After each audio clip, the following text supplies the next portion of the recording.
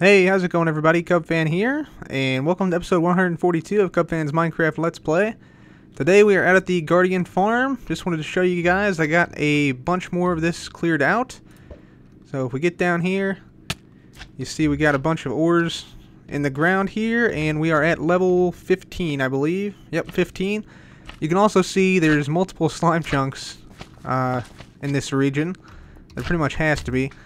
I got like a stack of slime blocks from this, just from passively killing all the slimes that, spawn down here. So, that's pretty cool. Also, I lit up a bunch of caves around here, so we can, get higher rates once we build the farm. But yeah, you can see all along back here. Yep, all this, and yeah, it keeps going on and on and on back there. I lit all that up, so that should help with the spawn rates. I should probably still do a little bit more caving around here, but these are just the caves that were exposed to the area where we dug out over here. But, yeah, I think I just wanted to show you that today, and then we're going to go ahead and get back up top here, hopefully reach that top level. There we go. Get away from that slime brigade down there. And we're going to go out to the arena this episode and make some suggestions, make some changes that a lot of you were suggested in the previous couple episodes. So I'm going to head back to the base and I'll meet you guys over there. Alright guys, so we're out here near the base, just collecting some wool now. And we're going to use red wool for these like we did with the other banners. So I'm just collecting a lot of red wool here. I've been trying to collect wool periodically throughout the time I play here. So you can see here I got some chests over here. I showed this a couple episodes ago, but yeah, we got a little bit more wool here. A lot of white wool and quite a bit of red wool. So I'm going to grab some of that. And then we're going to head back. I'm going to grab some ink sacks as well, and then we'll make some of these banners. Okay everybody, so we're going to go ahead and make our scoreboard now. You'll see we already got the letter C here, although I wonder we can probably make it a little bit more crisp just by simply surrounding it one more time. Yeah, that looks a lot better. So there's our C. Now we need a U, so we'll do something like this, something like that, something like that, and then surround it with red dye. I think that looks alright.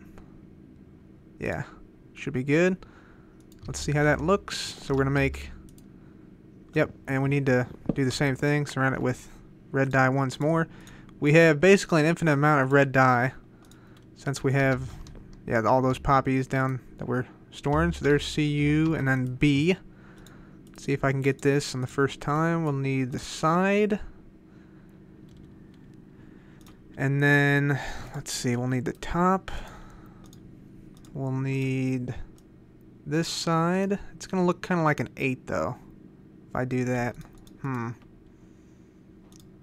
tell you what, let's get a cauldron out. Do I have a cauldron here? No. Let's get a cauldron out. This is why I need like an art shop or a banner shop type thing. So, yeah, we'll put that down. We'll get some water so we can erase this part. I guess we'll do a lowercase b instead of an uppercase b, because the uppercase b, I think, has to look like an 8. There we go. And then get rid of the most recent edit by right-clicking. There we are. Okay.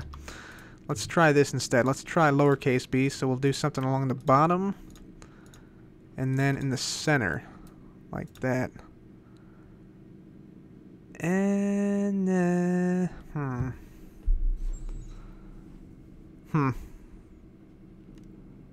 That's not gonna cut it. Let me think about this and I'll be right back. Okay everybody, so I figured out how we can do a capital B actually. So we're going to need a different colored banner. We're gonna need a black banner. So we'll get some black wool here, make that happen. Then we're gonna need a notch apple. So we'll get out 8 gold blocks, perfect. Get out an apple, which we have plenty of from the tree farm. And yeah, we'll place down this, get the golden apple, there we go. And let's see here, so we want to We got some of this. So we're gonna go ahead and first place down a red. It's called a red thing, but it's actually the Mojang logo. So we'll have a red thing there. Then we'll have a black stripe over here. So it's gonna be like a sort of like a crescent type thing there, almost like, looks like a red banana. And then we'll need some vines. We're gonna do a red border, sort of like a zigzag border, like that. I think that's right. Is that right? Yeah, I think that's right. And then we'll need to do the leftmost border. So you can see now, it's starting to look a little bit like a B shape in a way. And then we'll do, I think, the border like that, and then the border one more time, but we need some more roses, which we're gonna get from down here, not up here. Let's see, we don't have any pearls on us right now. Gotta pick some of those up from the bedroom dispenser area. But we'll come down here. We got plenty of roses, so yeah, at least 4 double chests worth of these poppies. So yeah, not hurting for any red dye at all. So that's good news. This is open. Let's close that. Alright. Let's get back up here. And we'll make all this into dye. There we go. And yeah, we'll go ahead and do the border here. There we are. That's 2 times, and that should be it. So this will be, it'll be sort of a strange bee, but yeah, I think it looks pretty good. So there we go. So that's cub, and then we need to make the same type of banners for mobs, and then of course get the numbers going as well. So I'm going to do that, and I will be right back. Okay, so out here at the arena now, let's go ahead and put down these banners. Just going to teleport over there with the Ender Pearl. Whoa, a little close there. Alright, so what I want to have is, we'll have something like this. So we'll have that thing right there in the center. We'll have the score, two-digit score. We can expand it to 3-digit on either side of this dash here. And then we'll have something like a space, and then M, O, B, and then S. So there's mobs. And then we'll have, like I said, 2-digit score, a space, and then cub right here for our scoreboard, or my scoreboard, I should say. U, B. There we go. And as far as the numbers go, we can just simply copy what we have from these up here. So we're going to go ahead and do that right now. So we'll go ahead and grab this 0 here. I think, yeah, that's the maximum I can have on there. So just do that, and we'll need one of those. Actually, we'll get 2, 3. These should stack, yeah. 4. There we go. Okay, let's go ahead and place these down. So obviously we gotta start at 0, 0, and then we'll clone these as needed. So we'll put these down here, those down there. There we go. Okay, so we got the scoreboards up now. I really like those. Now we're gonna do some testing here, and we're gonna see exactly how many zombies it takes to take on one golem. So I'm guessing it's probably going to be around 5. Reason being is that zombies have 20 hearts of health and the golems have 100. But we'll just have to see. It could be, since the zombies are wearing iron armor and have iron swords, it could be a little bit less, or maybe a little bit more if the golems keep the zombies off of them.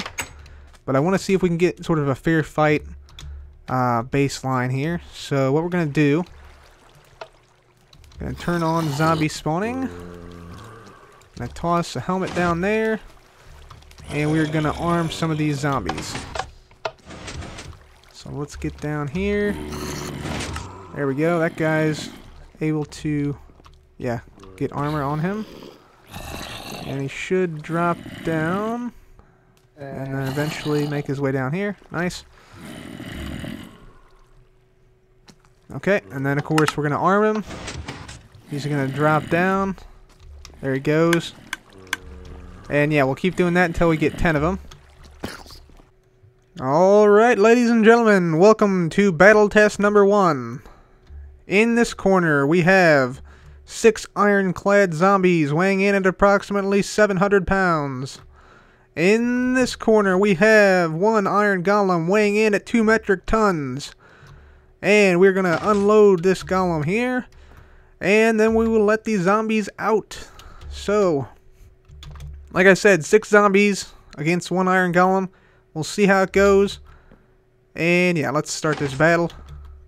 Dun dun dun dun dun dun dun dun dun. Why is the zombie gate not open? Alright, ladies and gentlemen, welcome back to battle test number 1. We have fixed the technical issues and are ready for this battle. Just a quick note, this is not going to count for the scores on the sides because yeah, this is just a test battle to sort of get the balance right. So, release the golem. And he walks further into his cage. Oh, no, he's coming out. Okay. And finally, release the zombies. Dun dun dun dun dun dun dun dun dun dun dun dun dun dun. So this is 6 on 1. Let's see how this turns out here. Alright, they're sort of overwhelming him. Yeah, they're really overwhelming him. Oh, this guy's coming to me. Don't want that. Wow, okay. All of them survived. Holy smokes. That was unexpected. Yeah. Wow.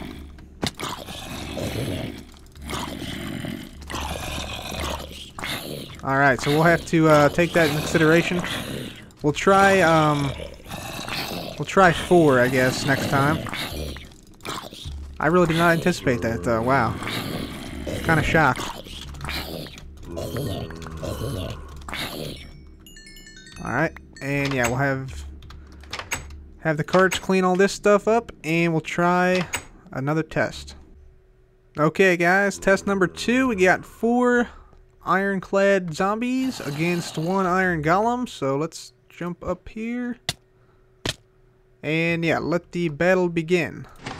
So, golem, he's free to go. Zombies are still following me. Let me get out of their range. They track the golem instead. That sometimes does happen. You do have to do that occasionally. So we'll just circle around out here. Hopefully not get hit by a skeleton. Come on back in. Golems versus zombies. Banners greets us. And they should be, yep, they're tracking the golem now. So release the zombies. Here we go. One guy's missing pants for some reason. But yeah, here we go. Let's see if the golem sees them. No, he doesn't see him for some reason. This is going to be interesting. Yep, they're backing him into a corner. Let's get a better view here. He's backed into a corner. Oh, one guy saw me. That's not good. Oh, nope, they took him out. Wow, okay. Dang, okay. That's impressive.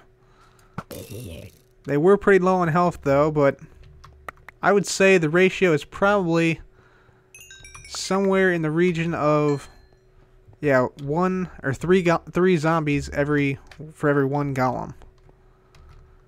So that's a lot higher than I expected. I thought it would be like 5 zombies for 1 golem or something like that, but yeah, wow. Alright, we'll have the cart collect some of that stuff. We'll get rid of some of these other zombies that want to join the party. And yeah, we're going to go ahead and do one more final test battle. Okay, everyone, so now we have 3 zombies against 1 iron golem. So let's go ahead and start this battle here. See what happens.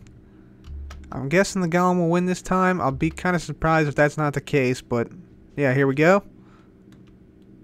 And the golem's there. The golem sees him there. Okay. Seems like they're getting a little overwhelmed. It's pretty close this time. Golem looks like it's won. Yep. Okay, so the golem won that. Nope. Nope. Maybe not. Maybe not. Oh, that was close. Okay. So I think the golem won that time. Obviously the golem won that time. Let's see. Yeah, he's one hit kill there. So that is the ratio we need. So 3 zombies for 1 iron golem is about ideal. Now it might get a little bit more complex once we have multiple golems, because the zombies sometimes target only one. So they could split differently, like only 1 could go after 1 golem, and then like 5 or 6 could go after the other golem. But I think that's about the ratio we'll start off with at least. So now I think we're going to go ahead and do a battle. We'll do 4 golems against 12 zombies. Alright everybody, so welcome to the first official mob battle here. We have 4 iron golems against 12 zombies. So we are going to start this in 5, 4, 3, 2, 1, begin. And they're off. Quite a force coming out of there. Got 1 golem taking heavy damage already. 2 of them are just sort of hanging back there. This could be a quick battle for the zombies, I feel. If the other 2 don't see him in time. Yep. Oh, now they see him. Yep, I think the zombies have this. Although 2 of them are coming toward me. Yep. They're going down. Golems are going down, no doubt. Yep. Nope, this guy's holding out still. Now they're all going for him. He's done. He's toast. Sayonara. Okay. Zombies win that first one. Somehow one of them got into this area over here. I'm not sure how that happened, but... Yep, zombies win the first one, so we'll put it up on the board. Okay, so let's go ahead and change the zombie score here from 0 to 1. Kabam. Okay. There we have it. Zombies are up now. 1 to the golems 0. And yeah, we'll continue to sort of play around with it a little bit. It seems like the zombies have a huge advantage because they attack in groups. So I think just that alone gives them a pretty big advantage over the golems, who sort of go it alone. What's up, Skelly? How you doing? Get out of here. I'm trying to record here. Power 1, not bad. Alright, so yeah, we'll continue to sort of play around with this. We'll experiment with some of the buffs, see how that affects it, and yeah, a lot more battles will take place here, including when we partake in some battles in the near future. Alright everybody, so back here at the base now, and besides some of the testing we did over there at the arena, I also want to do a quick project over there this episode. But it will require me to get some more glowstone because we need some more redstone lamps. So I'm going to go to the nether and do that. I'm also going to put away this polished andesite for right now. Going to go and grab some more ender pearls. And yeah, I'll go to the nether. Going to need like 20 stacks of glowstone. Not just because of this project, but because of other projects coming up as well. So we'll get some ender pearls and yeah, we'll head off. Alright everybody, so we are back from the nether now, and you can see we got some glowstone up here. I already crafted up a few more redstone lamps, but we might need a couple more here. We're also going to need these repeaters, torches, comparators, hoppers, and dispensers. And so let's go ahead and craft up a few more here. So just split this up like that. That should be decent. If we need more, we can come back and get some more glowstone to make more glowstone lamps. We'll need some redstone here as well. Let's go ahead and actually, let's see, we'll make up some more dispensers here. So get some more redstone out. We'll need to make some bows just like that. So we'll make, I don't know, another 7, 8 dispensers or so. There we go. And then we'll need our cobblestone around the outside. Cobblestone around the outside. And then, yeah, make some more of these. So once I'm done with that, I'm going to go ahead and go out to the mob farm, get some gunpowder, because we'll need that. And then I'll be back with the project we're going to do at the arena. Okay, everyone, so we're back at the arena now. We got all the resources we need, I think, and we're ready to start our build. So what we're going to build is a combination light display and fireworks launcher. So the light display is going to go around the outside. Basically, we'll have redstone lamps bordering the outside of the arena. And we'll be able to send a pulse of light down each side. So we'll be able to send one down the left side, then one down the right side, then one down the left side, and all the way around the outside to the front. And then with the fireworks display, it'll be independently controlled from the light display. And we'll have a button over there that we can push to manually trigger a fireworks display that goes from the front to the back. So it'll be like firework, firework, firework, firework, firework, firework, all the way to the back. And the same on the right hand side. So it should be pretty cool. I'm looking forward to it. So let's go ahead and get started with this build. I went ahead and put down a lever right there. And it's pretty low profile from where we stand, so it's not going to be too noticeable. But we're going to come down here.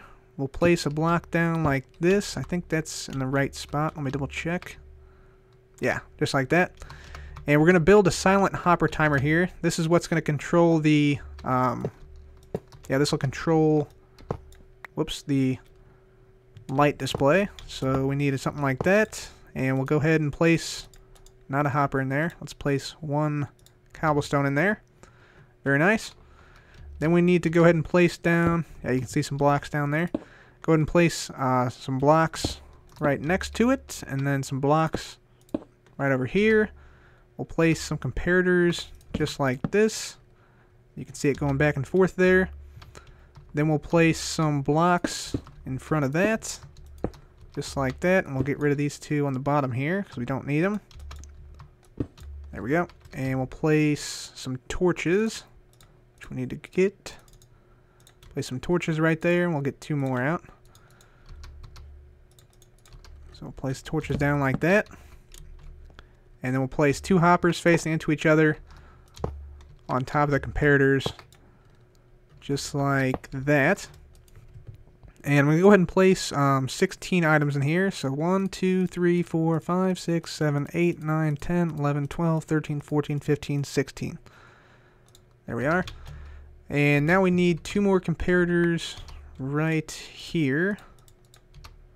So there and there.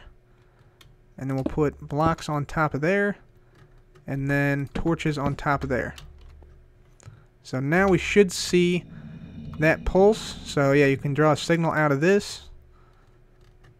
That's what that means. So we'll have that like that. So you'll see this pulses every once in a while here.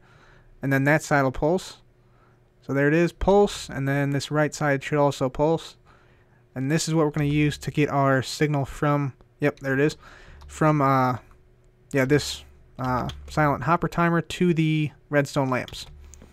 So cool, that's done. Okay, so now we have our silent hopper timer done. Now we just need to place down all of our lamps and do all the timings and stuff. I only want this to be about 2 wide, so we're going to go with something like this. So we'll have blocks along here, and then we'll have redstone lamps all along the outside like this. So it'll be a constant stream of redstone lamps along the outside, and that's because the profile of the stadium is low. In some places it's only a block thick, and I didn't want this to come out more than 2 blocks from the side here. So that's what it's going to look like there. And I think what we'll do is we'll go ahead and place redstone just like this, and then over here, and then we'll have some repeaters here on 5 ticks, and then just another dust like that. We should see these 2 light up, and then these 3 light up. So yeah, like that, and it's going to be like a moving beam of light that goes all the way around the side. So that sort of gives you the idea. So we'll have another one here, and then yeah, another lamp. So we're just going to have lamps all along like this. And then the fireworks display will go right alongside it like this. And so we'll have dispensers facing upward like that. And we'll have these probably every 3 blocks or so. And that'll, again, come around from that side. So, yep, I'm going to go ahead and wire this up now, and I'll be back once we are done. Okay, everybody, so got it done now. Took a lot more resources than I was anticipating. We actually used double the redstone lamps that I had previously. So, yeah, it took an insane amount of redstone to make this, actually. And, yeah, you can see the pulse going around here. About 3 to 4 lights light up each time through. So, yeah, it's pretty cool there. We can vary the timing, of course, based on the number of blocks to put in that silent hopper timer back there. But yeah, let's go ahead and go down and take a closer look here. Hopefully we can hit it. Yeah, okay. So yeah, these two lines here are independent of one another. And yeah, we should see the pulse come over. You'll see that whenever a pulse comes through, it won't activate anything in this dispenser. So we'll put like, let's put a firework in there. But you'll see, since we alternated these repeaters and these pieces of redstone dust, dispensers don't activate.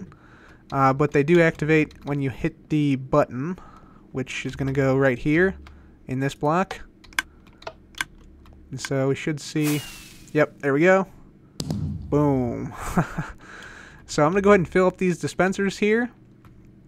There's, I think, 46 in total, I believe. 46 or 47. And they're all spaced pretty evenly, as you can see. I used the block here as well to save on redstone a little bit. And yeah, I think I'm liking it. I also did something back here. I sort of hid the silent hopper timer back here. So I put it in like an andesite case, and I added this little thing on the front here. It's not much, but it's better than nothing, I guess. So this just shows what side the pulse is going to. So that's kind of cool, how it switches in between the right and the left. And so yeah, it's like anticipating it coming from this side, and then once it gets right to here, boom, it switches to that. So I thought that was pretty neat. Get out of here, zombie. Nobody likes you. Okay. So yeah, I'm going to go ahead and fill up the fireworks dispensers here, and we'll see how it looks at night with the fireworks. Okay, and just a couple other things real quick before we do this fireworks show. Everything is loaded up now. But I just wanted to point out this is now just one continuous ring. So it just keeps going around in a ring. It doesn't stop or anything at any point like I planned before. And also it defaults to the on state, which you see now. But you can also turn it off just by flicking this lever down. And if you do that, let me see if I can get this pearl throw correct here. Maybe. Yeah. If you do that, you'll see that the entire thing should turn on. Yeah, so all these lights will turn on and they won't turn off. So yeah, that's one other pretty cool feature. The whole thing just stays on. So we can also just have it stay on if we want to, which is cool.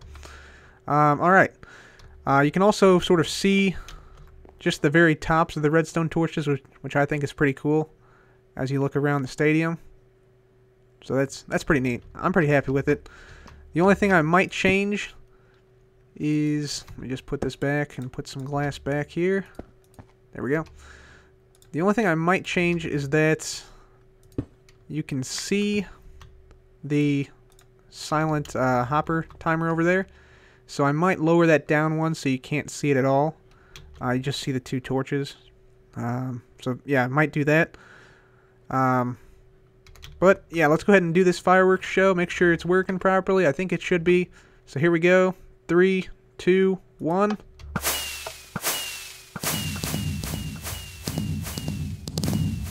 Nice. Nice. It's on the other side as well. Yeah. Sweet.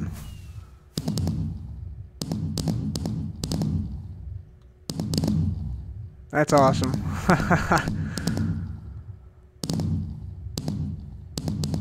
That's pretty cool. Okay. I am happy with that. Definitely very nice. Yeah, it adds a lot of functionality without adding a lot of space to the arena. So, very happy with that. And with that, I think we're going to go ahead and call that an episode, guys. I'm going to head back to the base, and then I'll be back with the highlighted channel. Alrighty, everyone, down here in the mine shaft now, and it's time for today's highlighted channel. And the highlighted channel of the day is VicBrow the Best. I'm just going to call him VicBrow, though. So VicBrow last time left a comment saying that I should go ahead and make some hot air balloons around my base. I thought that was a fantastic idea. I have an idea already that I want to do with those. So it might happen in the next few episodes. So thank you for the idea, VicBrow. This is your mineshaft. Let's see how you do against the other competitors. Okay, everyone. So VicBrow came in second place today on the diamond leaderboards. And we're only going to do the diamond leaderboards from here on out because mining other things other than diamond and redstone are starting to become irrelevant. So yeah, basically just going to do only the diamond leaderboard. Plus it makes sense to have just one master leaderboard rather than two. So that's going to be it for me today, guys. Please do make sure and leave comments and suggestions in the comment section below there. And yeah, stay tuned for a channel update video coming relatively soon. We're going to be playing some new games pretty soon here, as well as more Minecraft. And yeah, I got some cool stuff coming up in this world for you. So until next time, guys, thanks for watching. This has been CubFan. Goodbye.